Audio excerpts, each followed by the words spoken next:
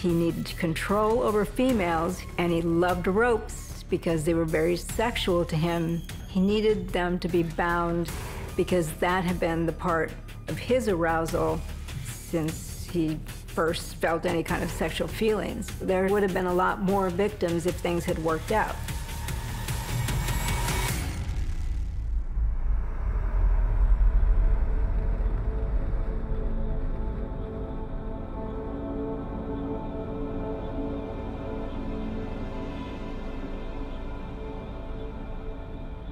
Rader had a notion about himself, and still does, that he was a good guy, essentially, who did some bad things.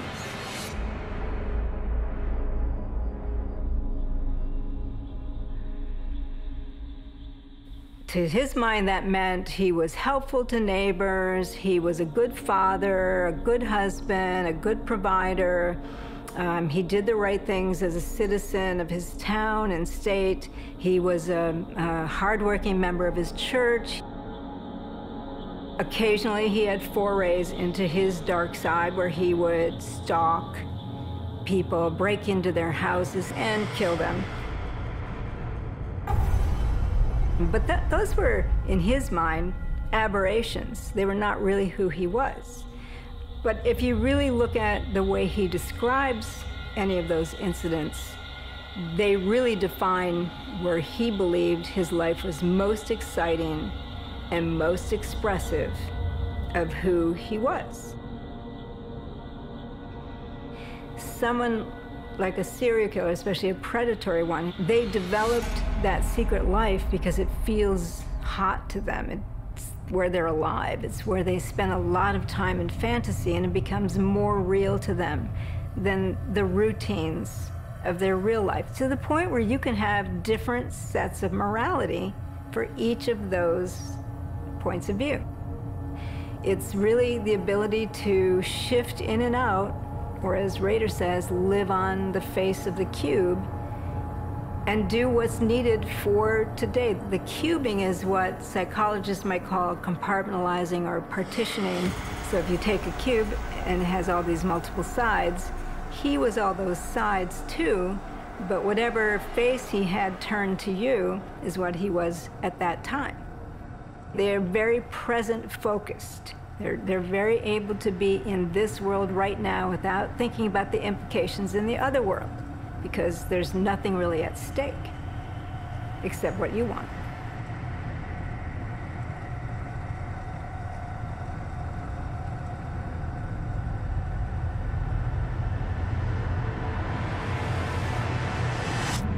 Dennis Rader, unlike most serial killers, used role models. He started as a teenager to become fascinated with true detective magazines, and one of the early ones featured photographs of models who'd been tied up by a serial killer named Harvey Glattman. And because they'd been bound with rope, which was a sexual fetish that was developing for Rader at the time, this caught his attention. That image seared itself into Rader's mind. He needed control over females, and he loved ropes because they were very sexual to him. He needed them to be bound because that had been the part of his arousal since he first felt any kind of sexual feelings. If something is very arousing and makes you feel alive, that thing is, you're going to want to repeat that over and over in more and more intense situations. And then the killing, in part, was to eliminate witnesses.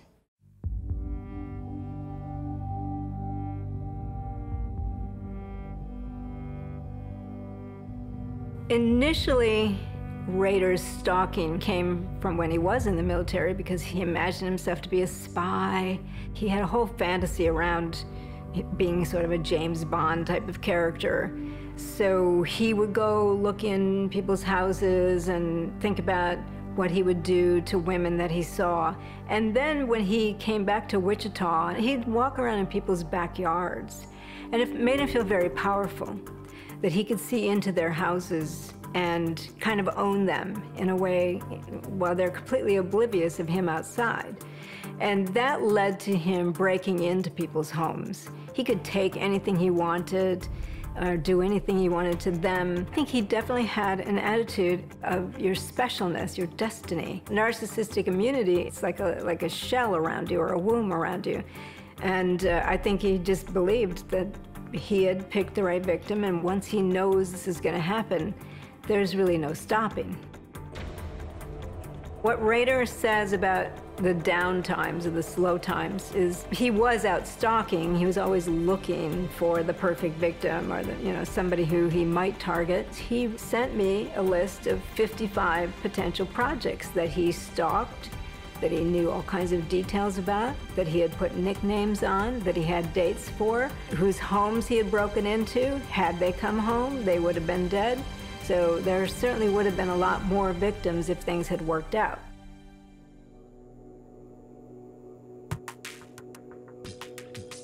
Ritter has called himself a narcissist, but it's funny because it depends on which side of the cube he's on when you ask him a question. So if you wanted to ask him if he, prayed and believed in God, if he was in the mood to say yes, then he would. But there would be days where he'd that doesn't matter to me. Personally, I think psychopaths lie all the time, so a self-assessment is pretty worthless.